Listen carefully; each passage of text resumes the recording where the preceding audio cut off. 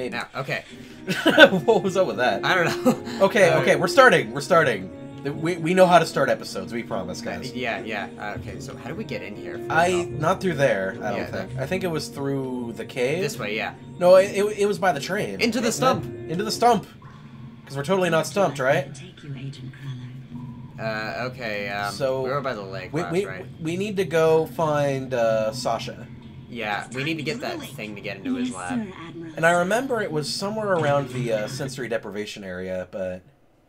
Have you ever been inside a sensory deprivation tank, by the way? No, it sounds super weird. It's... Like, I can't imagine, like, people who are like, oh, just throw some ping pong balls over your eyes and flash a red light on them and suddenly you'll be riding unicorns with Thomas Edison. Basically, yeah. That's... See, I'm actually kind of curious on trying it myself. Like, we have one we can use that for, like, up in Palmer, I think. I can't imagine what that would be like. Like I've never actually... I feel like this would be, like, just one of those things I'd want to do at least once. I saw, like, do you watch Rhett and Link at all? Red and what? Rhett and Link. Rhett and Link? I'm afraid I haven't. Yeah, they played the, like, do you watch Epic Rap Battles of History at all? I've watched a couple of them. They played the Wright brothers in the Super Mario versus the Wright brothers episode. What? Super Mario Brothers versus the... What? That doesn't make any sense. Yeah, the Wright brothers versus Super Mario Brothers. I mean, the only thing they have in common is that they're brothers. Exactly. But anywho. Yeah, but yeah, that's where I got heard of them from, and I saw on their channel they went to they do like a bunch of like will it blend type stuff, like just a bunch of cool experimenty stuff. Really stupid science. Basically, yeah. And one of the ones was they just wanted to see what a sensory deprivation tank was like, and yeah. Okay, so I remember Milla was going to be. I don't know. I don't remember if she's going to be here right now. I don't. But I remember Milla was over here. Yeah, I think she's right there. Yeah. Is she? Oh, let's find out. So I mean, we could go give Milla a try, but I think we're supposed to go to Sasha first. But Yeah. I can get there. I will get there. I can make this. Oh. This isn't Majora's Mask. Oh well. Okay. But yeah, it's... I mean, like, my brother tried to introduce me. I feel like I'm this way with a lot of channels, because somebody tried to introduce me to Epic Rap Battles of History, and I'm just like, it's just not on my wavelength, I guess. Yeah. I don't know. I mean, it's all a thing of taste. Like, I know a lot of people who can't get into Brental floss.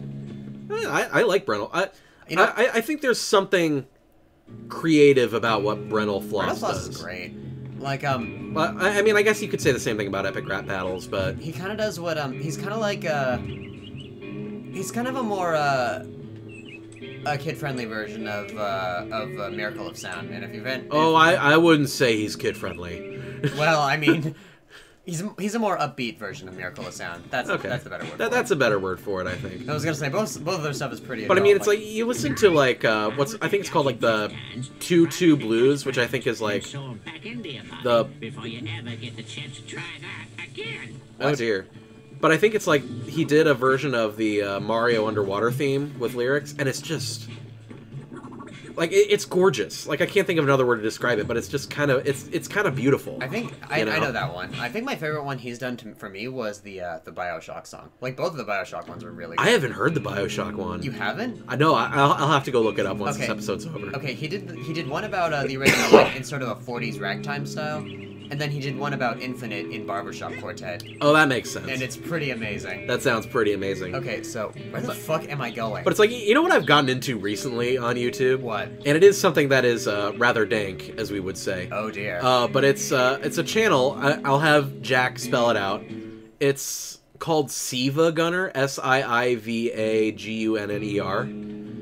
And it's spelled that way. It looks like Silva Gunner. And a little bit of backstory. So Silva Gunner is this guy on YouTube who uploads video game music, and that's about it. Like if you just want to go to YouTube and look up, like... he just posts like a bunch of soundtracks and stuff, right? Yes, but I don't know who this is, and I don't know who is in this whole scene, but he stopped uploading videos, and then somebody went online with the name of Siva Gunner, and it's spelled the exact same way, and it looks like Silva Gunner because the second I is capitalized, so it looks like Silva Gunner. But it just... he takes all of the... Just go listen for yourself. Like, I'll have Jack post the channel, like, on the screen somewhere. Just twist my arm, why don't you? Yeah. I'm gonna wrinkle this whole Editor Jack thing for all it's worth, my friend. That's okay, I do the exact same thing, so it's cool. But I won't spoil it. That's all I'll say. I won't spoil what is in for you if you go look at this channel.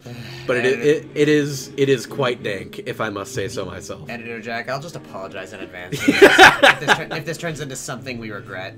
I both regret and don't regret it at the same time, but it's amazing. Oh yeah. And like, you first listen to some of his work, and it seems really stupid and weird. But like, maybe it's just because I study a lot of music theory.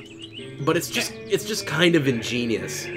Like, Hey, Lily, I'm gonna spoil it in a very minor way. There's something really cool about, like, mixing two songs together that have no business being together and having it sound amazing. Like, I think... Like, another good channel for this is Botanic Sage. I have not actually heard of that one. He does a lot of the same things that Siva Gunner does, except that he actually spells out what he's doing on the outset. Is that where we need to go? But he mixes... Or is that where we are? Is that where we need to go, or is that where we are? Scroll back up. Scroll back up to where... Like inverted controls. Hang on. There we go. So... Is that where we need to go, or is that where we are? I believe that's where we are, because I think, like, you can see a bridge right there. Yeah, that's where we got it. Wait.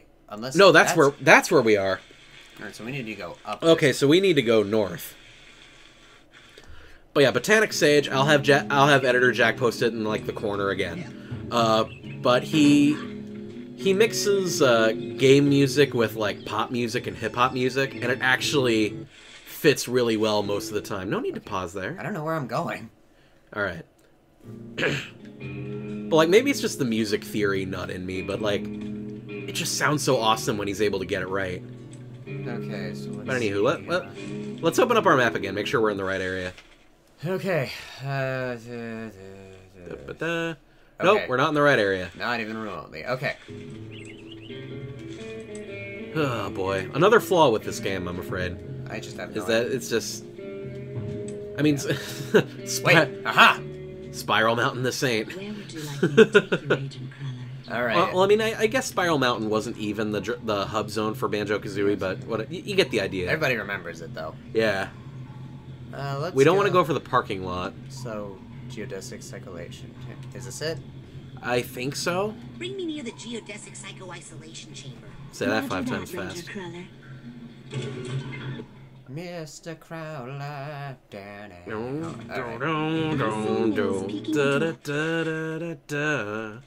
I don't know any of the other lyrics. Does that require me understanding what Ozzy says? I feel so bad whenever people are like, I can memorize the lyrics to this song, but I can't study. I'm the exact opposite. Like, I'm really good at studying, but... Well, like, there's just something about lyrics that... The thing is, Ozzy Osbourne in particular is, like, almost impossible to follow lyrics. Yeah. Like, people can't understand him when he speaks, let alone when he sings. Where is the lie, though? Am I in the right Is it in here? I feel like it is. He mentioned a button that we're supposed to find. Yeah, like, we're gonna get some shit probably for not, like, listening to what we had to find. Oh, yeah. Oh, well. Game Grumps Naughty Bear playthrough much? Oh, jeez, yeah. I forgot that existed. Yeah. Maybe there's a back in the old John Aaron days. The John Tronian era. It feels like so long ago. I know, like it's been what, like 3 years now? But part of me says it was just yesterday, but I'm so used to Dan as a grump now that it's weird to go back and watch now. Yeah, like I went back and watched their Drakhen playthrough. Drakhen. I don't think I remember that one. I personally think it's the best Aaron and John that they've done. It was a one-off. Yeah, my favorite was one they're never going to finish. Oh, don't remind me. Yeah.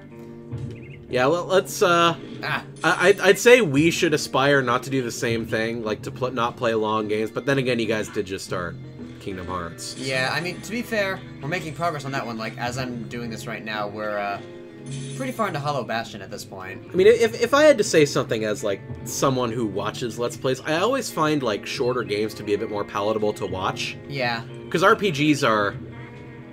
like especially something like an older Final Fantasy game, or I was about to say Dark Souls, but Dark Souls would actually be pretty fun to watch, I think. Yeah. Oh God. But I don't know. I played it. I enjoyed it. We'll talk about doing it. We talked about doing it once or twice, but have you ever played it?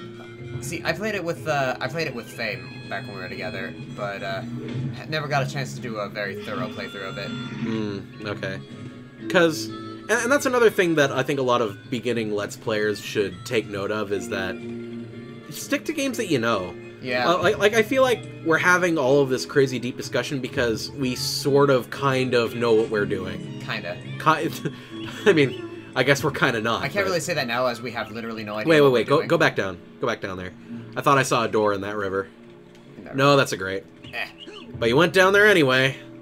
Like a sucker. Yeah, see, we can't say we really know what we're doing when we can't say we know what we're doing because we literally have no idea what we're doing right now. I have technically played this game before, I promise. I have at some point. I have the Meat Circus achievement, but there are parts of this game that I have just blacked out for whatever reason. Probably because terrifying some of the designs I feel like I remember the second half of this game a lot better than I remember the first. Yeah, so do I. Like, and that I think is another flaw of its design, is that nope. Okay. Like I'm glad that it does get good. Like it's always good, but I'm glad that it gets good like an hour in. But at the same time, it does kind of feel like it has Final Fantasy 13 syndrome. Oh come on, that's a little harsh. I played 13. I know what kind of shit that puts you through. Harsh to 13 or harsh to Psychonauts? Harsh to Psychonauts, obviously. Okay, I've played 13. I know what kind of shit you're talking. I mean, I haven't played 13. I'm just going by what I've heard. It's another game that's in my Steam library that I still need to get around to. I wouldn't recommend it, honestly. Yeah. Like, see, I've already gone on my tangents about some of my problems with Final Fantasy. See, I will say, in terms of worst written, I still stand by the fact that 8 is probably the worst. See, I mean, I can't really throw stones because 6 is the only one I've actually played to the end. Ah, so you were spoiled with them then. That was like the best one. Oh, okay. But I mean, I got a good ways through 4, and see, 6 is the best one technically, but I think 4 is probably my favorite of them. I mean, there is a difference between best and favorite. Yeah. I mean, you can like stuff and still think they're stupid. But I think 4 had a much, and it's the reason I haven't finished it, is that it just has a really, really harsh difficulty curve. You mean like after you become a paladin and all that? Yeah, especially in the DS version. Oh yeah, which is the one I have. And I actually recently picked up the Steam version in the hopes that I could probably maybe get into it again. It's pretty good. But yeah, I just got to the Dark Elf and there was just nothing I could do aside from grind some more. Yeah, I feel like it is a bit harder than I remember. Like, I remember going through it no problem on the DS version, but then when I got to Steam, like, I completely got my ass ragdolled fighting Golbez for the first time. Yeah, and doesn't, like, the SNES version have an easy mode or something? I actually don't know. But then it has a worse... that's another thing with Final Fantasy, is that every version you get has its trade-offs. Yeah, like 5 has the best translation, but the worst version of the soundtrack, and this and that, and... Yeah, like... And don't get the Steam... I have no idea where I'm going. Okay, yeah, okay. You know what, next time on Party Play, we're going to figure out where we go next. Alright, that sounds like a solid plan.